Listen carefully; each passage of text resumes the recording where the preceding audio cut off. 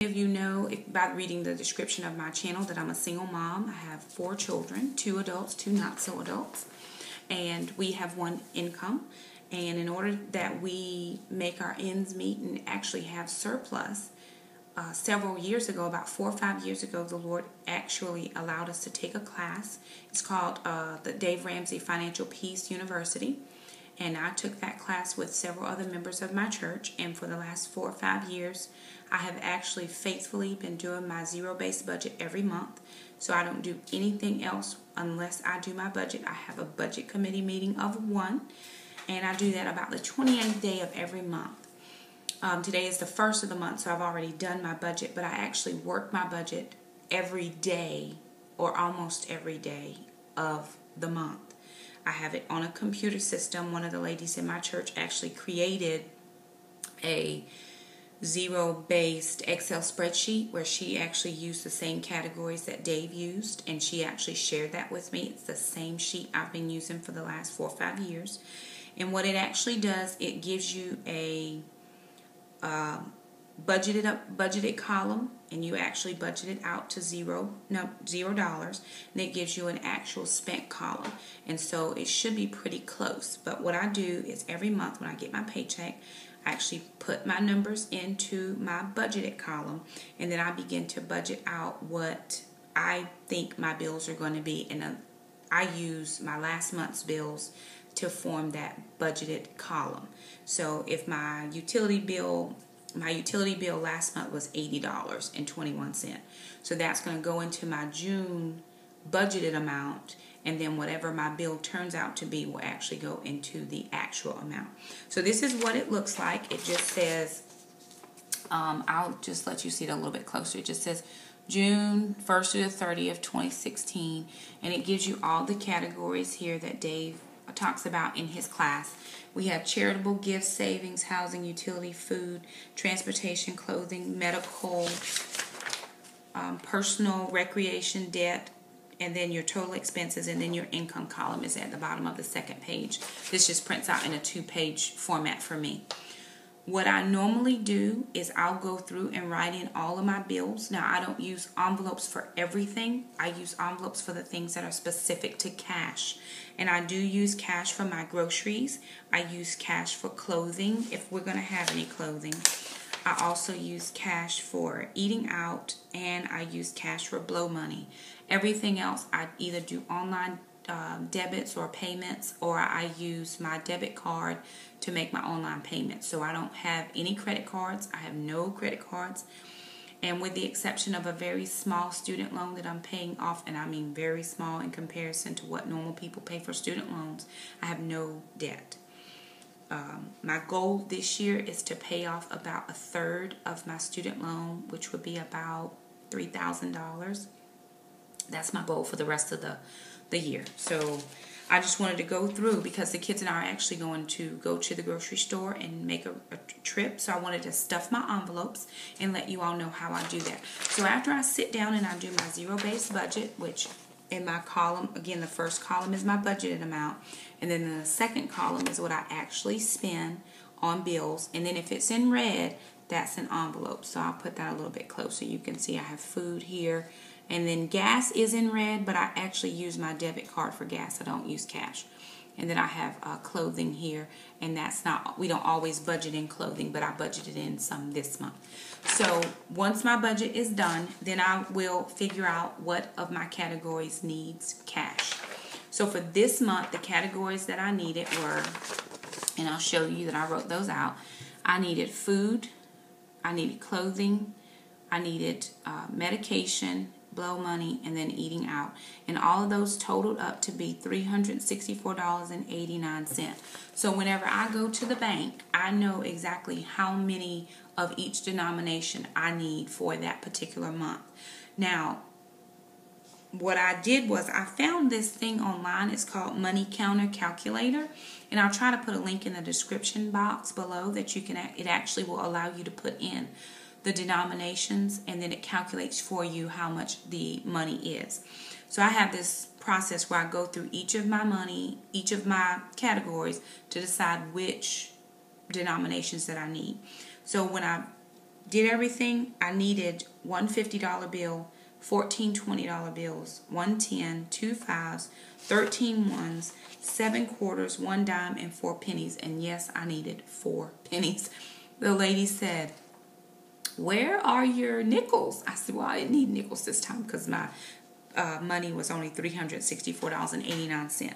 So after I've gotten all my money from the bank, I put my budget aside and I take that with me to the bank.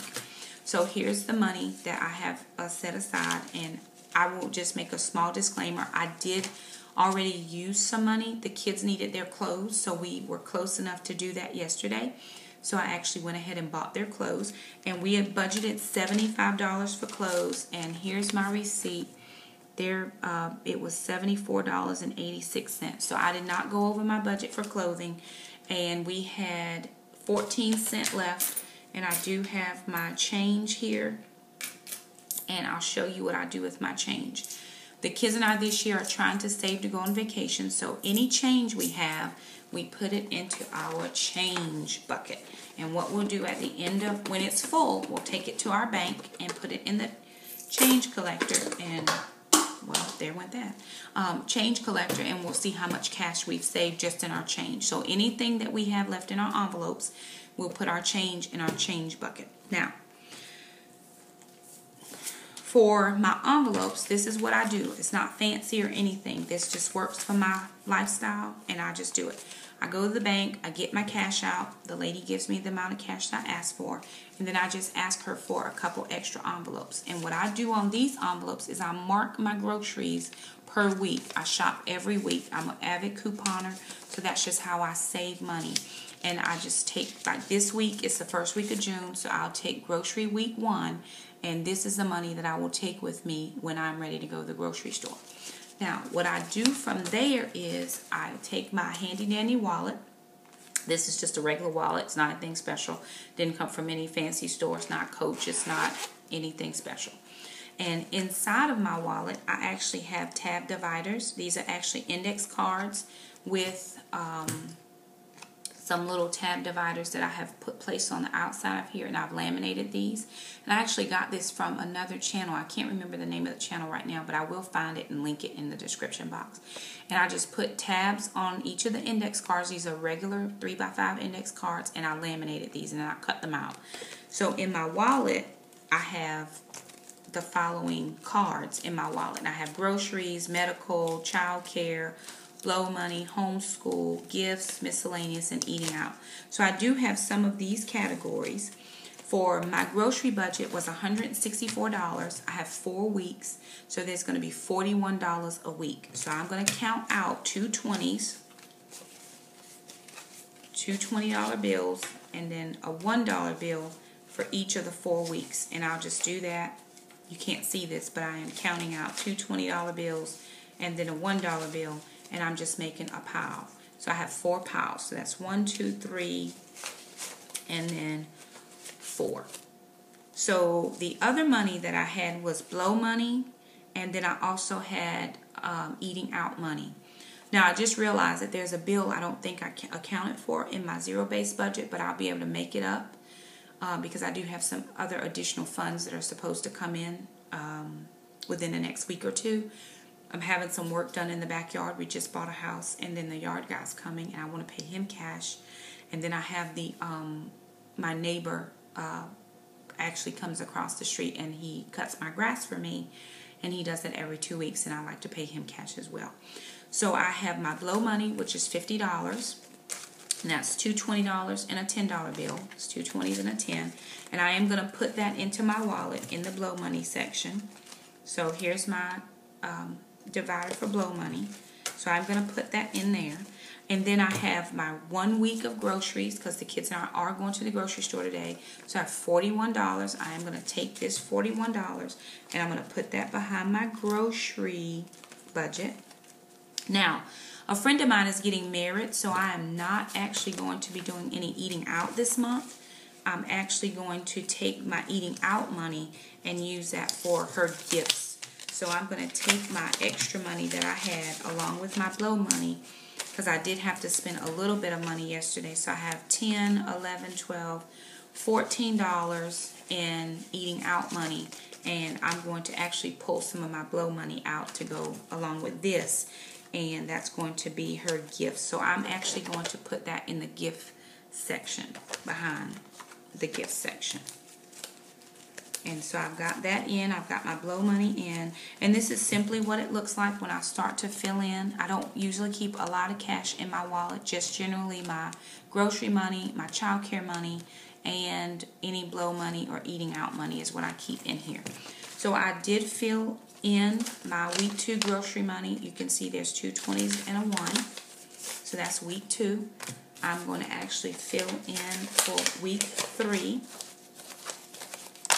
2 20s and a 1, 2 20s and a 1, $41. And for week 4, I have 2 $20 bills and a $1 bill. Now, we did a little bit of shopping yesterday, again with getting our clothing and just a few other little items that the kids and I needed. And we'll put this in the safe and every week on Wednesdays, I'll pull out 1 envelope for groceries. So that's that. Here's some extra envelopes that I don't need, and I do like to check to make sure that I'm not leaving money in any envelopes, because I have found money in envelopes before. The Lord has really blessed us, so we're not really, we used to be very strapped for money. It used to be extremely tight, but as soon as I started doing the Dave Ramsey and budgeting out everything, the Lord has blessed us over and above what we have needed. And so I have found myself going through and cleaning out and organizing things. I've found envelopes with money in them, thinking, oh my goodness, where did this money come from? Well, I didn't need it that week because I coupon in my grocery. Usually it's grocery money. So anyway, I'm going to take these 3 envelopes for groceries, and I'm going to put these in the safe for the next couple weeks. Then we did a little bit of shopping yesterday, so I actually have about $1. I have $2 and some change. That's just in change. Just in change. Excuse me, y'all. And in keeping with my put the change in the bucket, $2 and something in change is going in the bucket. So hopefully the kids and I will be able to take a pretty nice vacation once we get our bucket filled. And we don't go on vacation until the off season, so we'll probably fill the bucket at least twice, maybe 3 times, and hopefully we'll have enough for a couple nights out somewhere really nice. So anyway, that's how we do our zero-based budget. Please feel free to like our video and subscribe to our channel. Share it with your friends. I'm sure you know some single parents out there that are really trying to make ends meet, and I've just been able to make it happen for my family, and we do very well. We've done extremely well using the Dave Ramsey plan, and I'm a faithful user of it. I do it every month. I promise you, it works. So thank you for visiting our channel, and we'll see you next time. Bye.